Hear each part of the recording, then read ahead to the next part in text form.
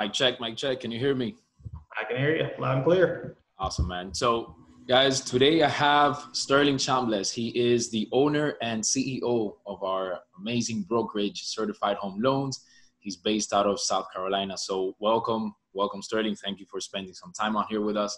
Man, the question that we keep getting asked, is how the market is reacting, where we see the real estate market and mortgage market going forward. So, I think it'd be interesting to get an understanding about how your market, your local market is reacting in South Carolina. And then we can kind of compare to how our market is reacting down here. So how's it looking over there?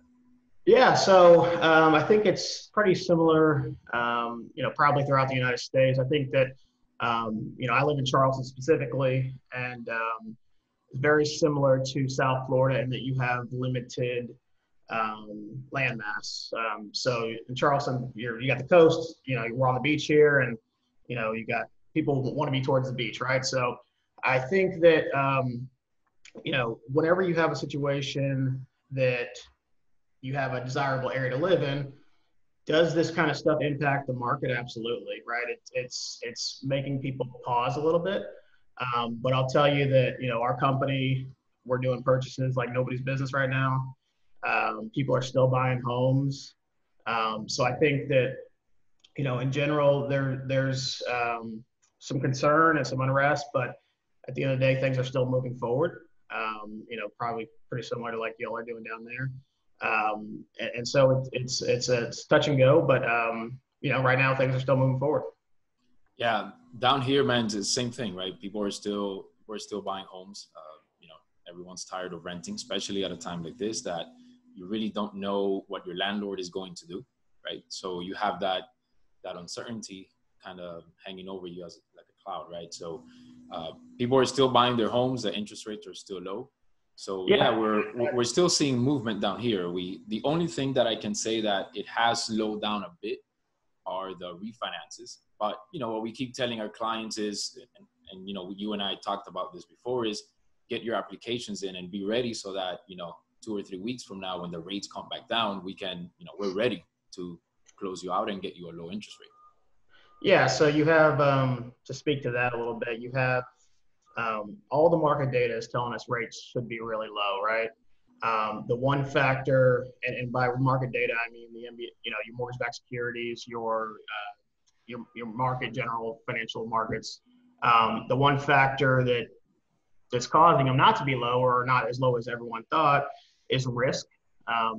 There's a lot of uncertainty, not in our industry. And so, people are, being a little cautious with that. But I think that once we get through this little push here, once we, the world settles down a little bit, I think that you're going to see a really nice opportunity to get that refinance in. And so, yeah, operate just like you're telling your clients, hey, let's go through the process. Let's get everything in. There's no cost to you, right? And there's actually right now, Fannie Mae and Freddie Mac have kind of limited or expanded their scope on appraisal waivers. So sometimes right now you're actually not needing appraisal for a refinance or for a purchase, even that.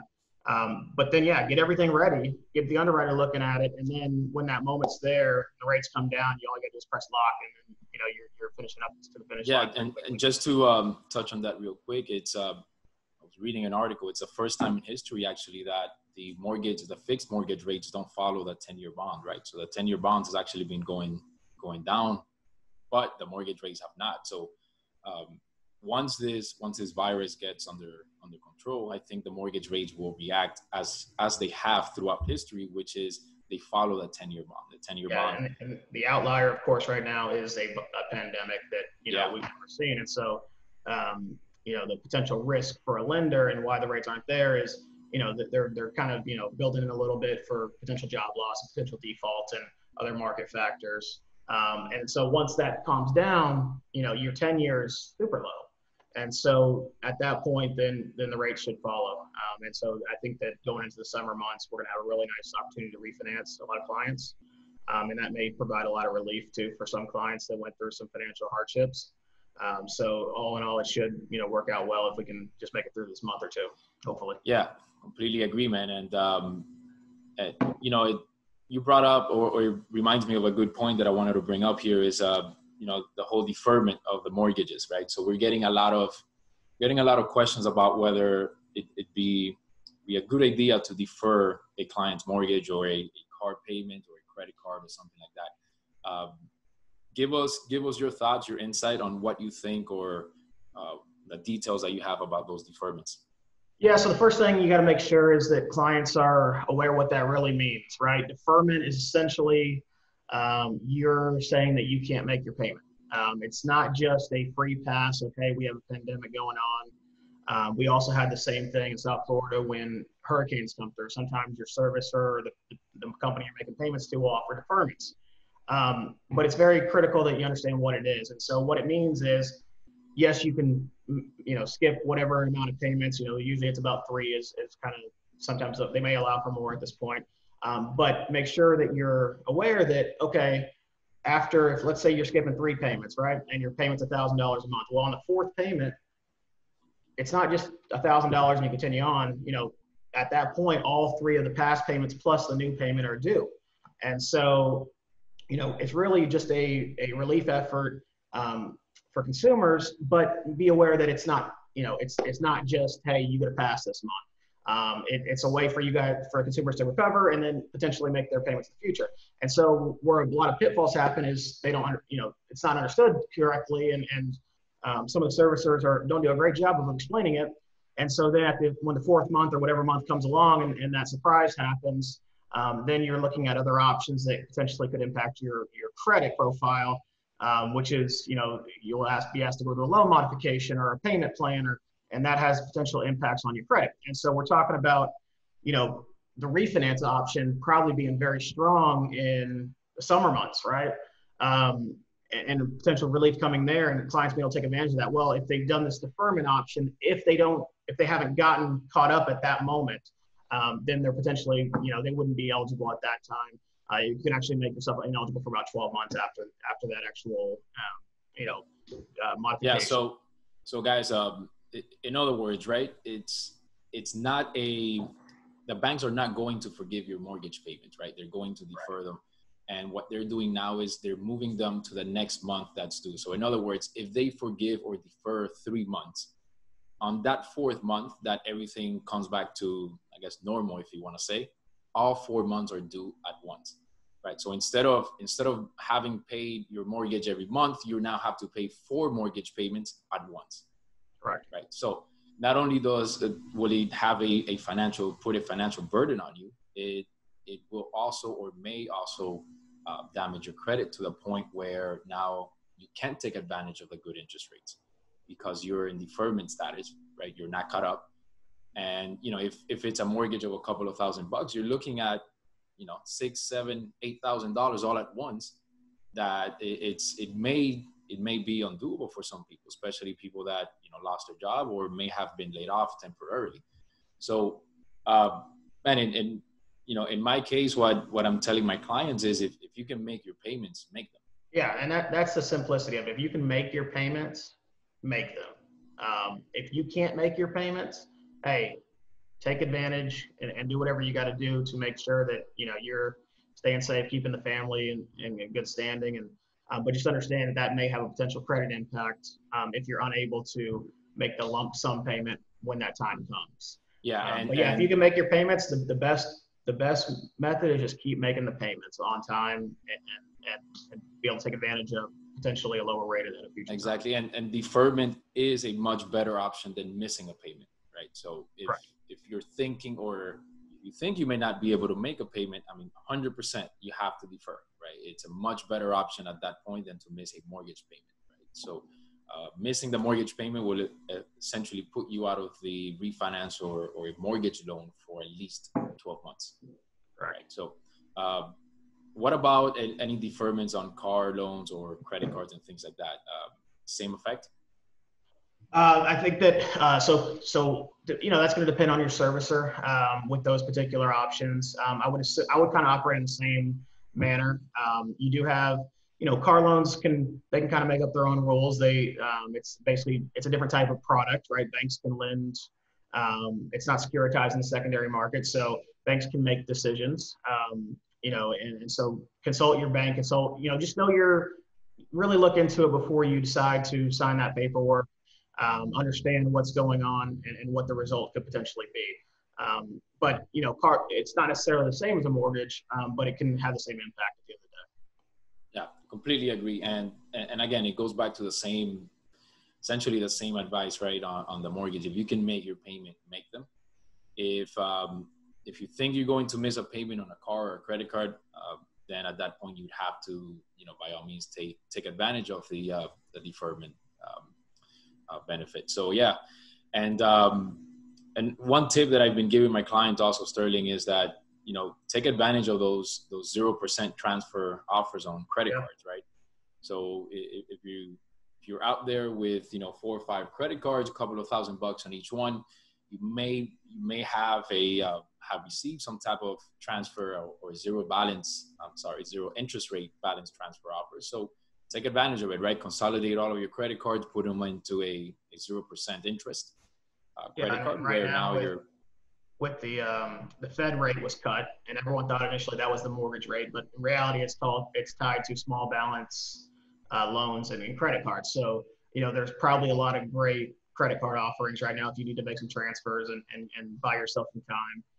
Make sure to approach those avenues. And I just want to clarify, if you do take advantage of the deferment, right, and then you are able to make that lump sum payment when the time comes, there's no impact on your credit. That you're in good standing. Right.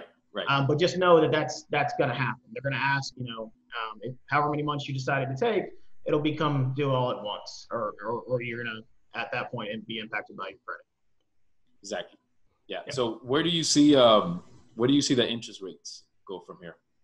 Like if we had a magic ball where we can say, all right, rates are coming down here.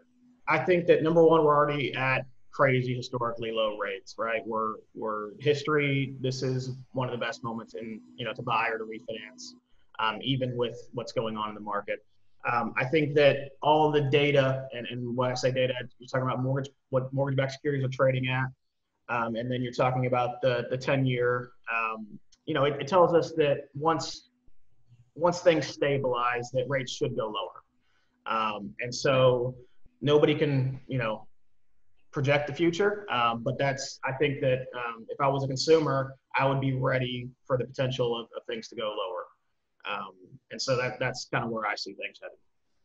Yeah, and right now, what's driving these rates up again is the market volatility, right? In the secondary market, you have the bonds, the 10-year bond, for example, that's behaving so volatile, right? It changes throughout the day.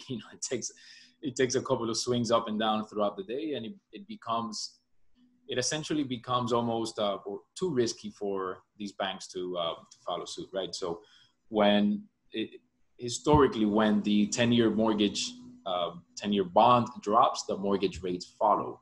And again, I don't see this market slowdown or this economy slowing down due to any market crash or real estate market crash, which tells me that once we open our doors again as a whole, right? Business opens their doors again, I think that mortgage rates will begin to trickle back down to where they were before this virus hits, right? Hey, look, at the end of the day, if you get stuck right now, you get stuck with a 3.6, 3.7 rate. Yeah, I mean, it's a good problem to have. We're talking about 3% rates, like the thing of the past, but that's a great interest rate at the end of the day. That's very cheap money. And if you don't know that, just ask your parents or your grandparents that we're paying 10, 12%, and we're thrilled about it. So when I started in my real estate mortgage career in 2006, a good rate was like 7.5%, 8%.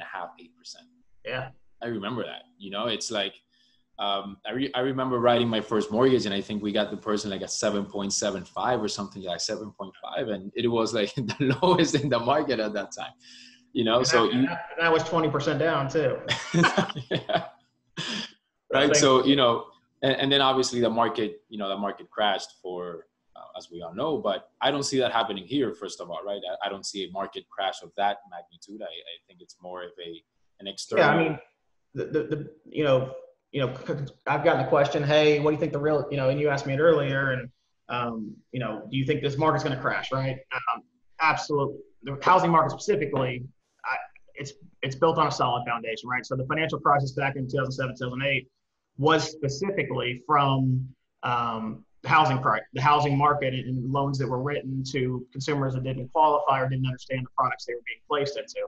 And if anybody in is seeing this and they've gotten a loan since 2010, they understand that the process is no longer like that, right? It's you have to provide your entire life and your report card and everything else that goes into your blood type and yeah, and we make it easy. But it's every client that's bought a house in the last call it 10 years or 11 years has fully qualified, and that doesn't mean that things can't be shaken up, because obviously we're experiencing job loss right now. But in general, it's a very solid foundation, and so I think you'll see. Maybe a little bit of a lull. And that might not be the worst thing for certain markets like South Florida and Charleston, where, prices were going up. It might be time to stabilize a little bit. It might actually be a good thing for us. But people that are concerned about the market crashing, like, listen, South Florida, you have a beach and you have an Everglades, and everyone wants to live there. And so, every day you have more and more people coming there, and you only have so much, land mass. So you can't just build next door. So, that's going to keep value strong. It's always going to keep value strong. And the fact that this market is built on solid foundation loans, you're not going to see what happened, 10 years prior. Yeah. And when you're buying South Florida, you're buying it's a market that has access to all of Central and South America, right? It's a big retirement destination.